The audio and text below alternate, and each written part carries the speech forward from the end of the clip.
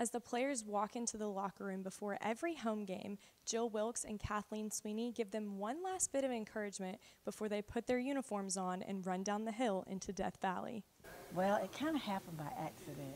So I got caught behind the buses, and as I was coming up, they were getting off the bus, and when they see me, they automatically hug me.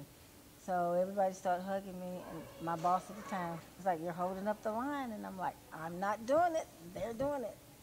So then I thought, okay, from now on, I'll get in a place where I won't be in the way. So I moved to the back, right in front of the locker room, and do it before they go into the locker room. Probably around the time that Dabo became head coach, that a few wives and I, we just would get right where they came in for Tiger Walk, and then Jill, who, you know, is like Mama Bear around here. Everybody loves Jill. We just started hugging the players. To say the players enjoy this tradition is an understatement. Former running back CJ Spiller still comes back to visit Miss Jill for her hugs 10 years later.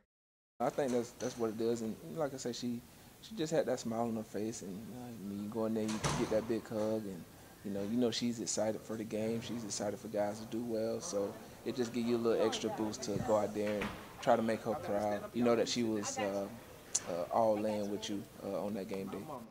For something that started completely by accident, the tradition has carried on for years and has made quite the impact on every player to come through Clemson.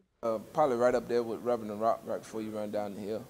Like I say, for something that happened by accident, and for it to continue to keep going to this day, you know that she take great, I guess you can say, pride, and she gets a joy out of it. That's over 70-something hugs that she's giving each Saturday for a home game, and I think the guys really appreciate it too, because she's doing it out of love. It gives you a feeling of no matter what happens on that field, she's always going to love you, unconditionally. However, it's not just special to the players. Jill and the other coaches' wives find so much joy in comforting the team before each game.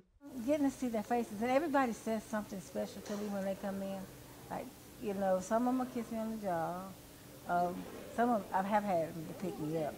Or we get caught, their earphones will get caught. And so it's kind of fun stuff, just little stuff like that. I don't think that there's one memory in particular, but it's just memories through the years. We have, over 100 guys walking through Tiger Walk, and they're all so excited, and some have done it a million times, and some it's their first time, and, they just seem happy just to see, some of the coaches' wives and Jill, and it's like they're all our boys, so we just like to love on them. These hugs will forever hold a special place in the hearts of the Clemson football team, and is something they will look forward to before every game after walking through Tiger Walk. Just the sense of, family and community you get. So, every time Miss Jill gives that final hug before you get in the locker room, it's very comforting, and just know that the Clemson family has your back and they're there to support you. It was just a special part to end Tiger Walk, pregame tradition.